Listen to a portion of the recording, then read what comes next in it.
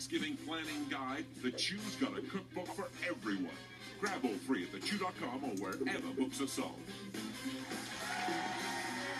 Welcome back to The Chew. Now, we love hearing how our viewers inspire us. So we are joined by one today. Please welcome Jenny Grace. Hey, Jenny Grace. Now, Jenny, we have a couple stuffings in front of us. Tell us what your tip is. Yes. So I typically like to cook my stuffing outside of the turkey.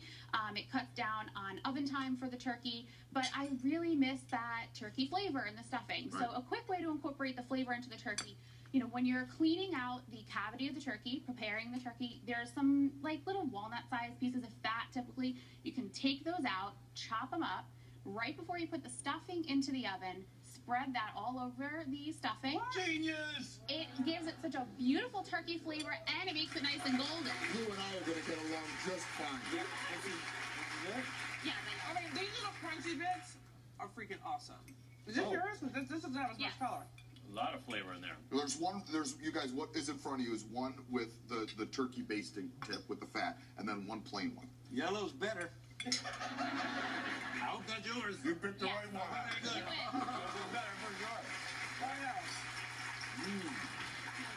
you can really taste the difference. Yeah, So fantastic. Yep. All right. Thank you. Thank you for coming. Thanks for coming, Jenny Grace. If you have a tip, send it to us using the hashtag you on the two. We're out of time. Thanks to Harry Connick Jr. and Elisa Reynolds for joining us today. Come back on Monday for the Chew's Ultimate Show Stopping Sides. Until then, go to thechew.com for everything Chew. And have a fabulous weekend, everybody!